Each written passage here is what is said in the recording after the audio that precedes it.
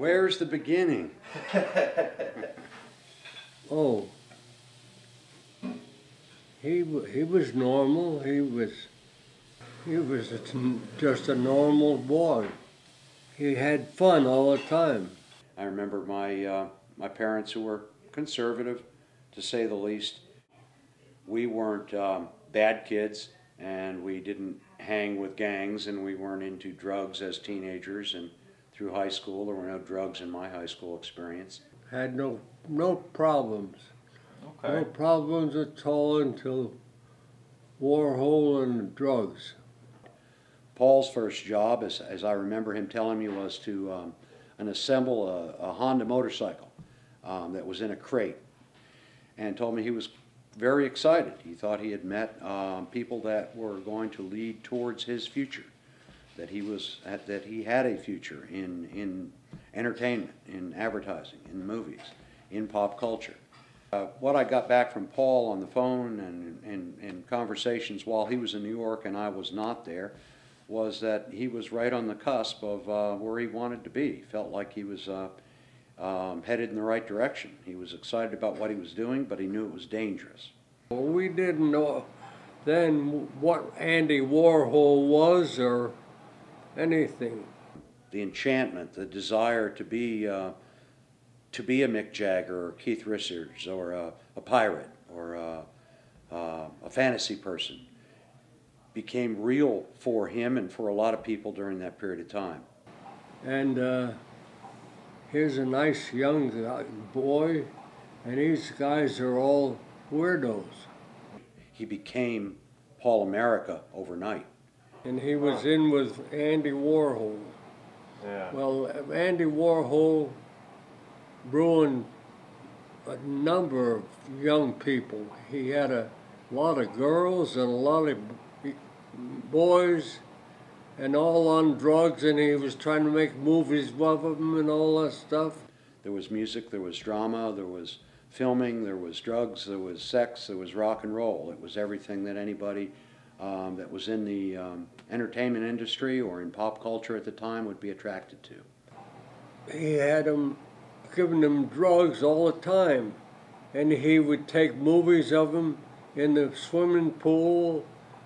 Sex, you know, screwing in the water, and it was, Paul would come home and tell us about it, but anyway.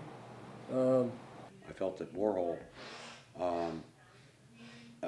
promoted a wide open, uncontrolled, boundaryless environment intentionally. His cameras were rolling. Andy Warhol had all these kids under drugs. Maybe drawn to the super excitement of the superstardom of New York City. Maybe I asked him this several times, and maybe this is the explanation, that once you've tasted that amount of notoriety and that amount of attention, that amount of excitement, that it becomes a drug in itself. Yeah, Andy Warhol was a god for all those kids. He was making money, making stars. Yeah, Andy Warhol gave him a girl. She was a daughter of a millionaire family in California. He described to me in detail how he got her off a heroin addiction, replacing it with speed. And the way he described his relationship with Edie was definitely one of love. It wasn't anything different than that. He also had a relationship with a girl named Debbie, whom I never met, that I know of. May have met her in the factory, but I don't think I did. It was sex, it was orgies, it was so rotten in there you couldn't stand it. So he had the ability to make a very deep, strong contact with individuals. He could share love very well. He could express his emotions very well when he was given the chance, and didn't need to be on drugs to do that. I saw this happen throughout his life, where the real essence of Paul was somebody who had a tremendous power, tremendous compassion, and a tremendous ability to love and care for people. Yeah, they had orgies good back in the swimming pool, in any place. There'd be six on time, all screwing each other. Stuff Paul would tell you, I said, get the hell out of that. And he would begin to tell me some of the stories of living basically on the street, hustling his life away. And I realized then that I started having fear for him. A lot of funny things they did. I called the sheriff. The sheriff came immediately and arrested Paul. We went to see him once when he was on base. I remember driving to the Army facility, and then shortly thereafter got the phone call, hey, I need to get out of here. If you'll send me some medication, I think I can do it. So we sent him some acid and some marijuana and a pair of sneakers.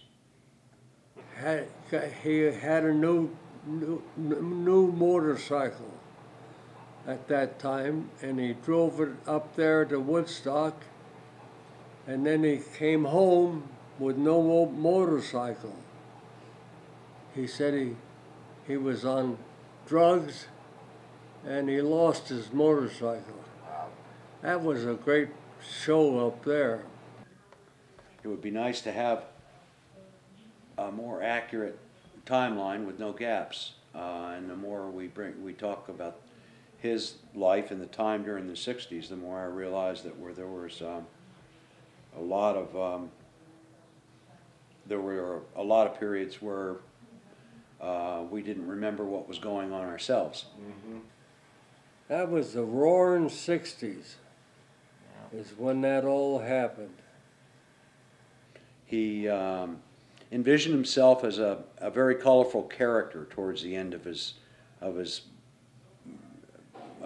life. He would visit family on a pretty regular basis, just stopping in, seeing how everybody would do, and then when it got uncomfortable or he got bored, he'd take off. The next time I saw Paul, he had arrived unannounced at the commune I was living at in Brown County, Indiana. And he was in relatively good shape. He was coherent and cleaned up and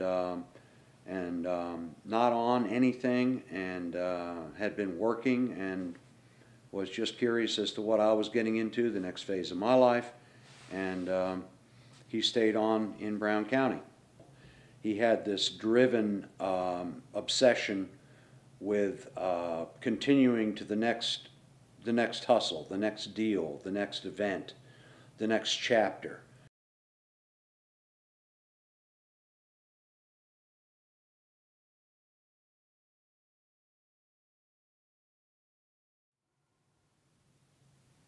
Hi, I'm Paul's nephew Ryan Hill, and I need your help to tell the rest of Paul's story and turn the Paul America Project into a finished documentary.